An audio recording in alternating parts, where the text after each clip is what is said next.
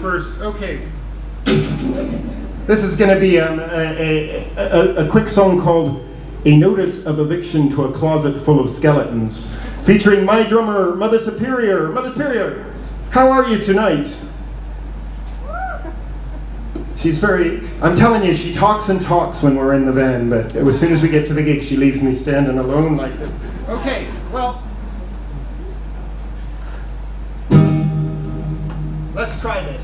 Will you join me on this song, Mother Superior?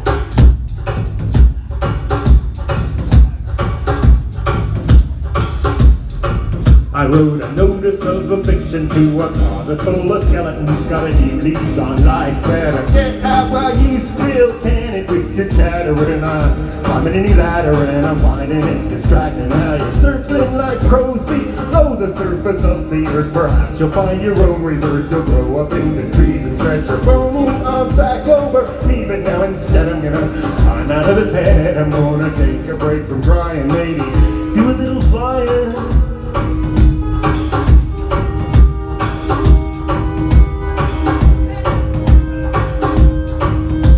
Yaloo, yaloo, yaloo, yaloo, yaloo, yaloo. So sit back in your cemeteries, smoke your cigarettes. You've had your best run yet, turning my life into a pile of. Sure, I've missed a boat or two, but what's the use in staying blue? Yeah, I made a few mistakes. Life can't be an endless. Wake up in the morning, set the coffee kettle boil and pull the cobwebs from my head. Stretch them on the fretboard of all this sad self-pity. Tie me down and paint me pretty on. Look into your eyes tonight. Everything will be alright. Thank you. Hey! Thank you so much.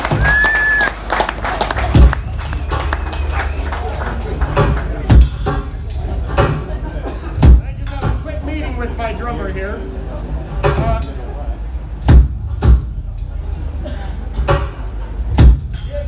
Do you know that this venue here that we're in used to be the first rehearsal space for Bauhaus in a different life some time ago. I just learned that and I find it so it's a homecoming in many ways. You know that band Def Leppard, they have I'm not going to go into this, I've got a limited amount of time, but Mother Superior learned a trick from them. The thing I like about Mother Superior is she underplays a lot of times. It's not typical of drummers. There you go. Some of you will get that, most of you probably won't. You seem like a nice group of people, but I feel so far away. I'm going to unplug my guitar, and I'm going to come out there if you don't mind. I'm going to tell you about a place where I grew up. There's a place called Wowtown. And in Wowtown,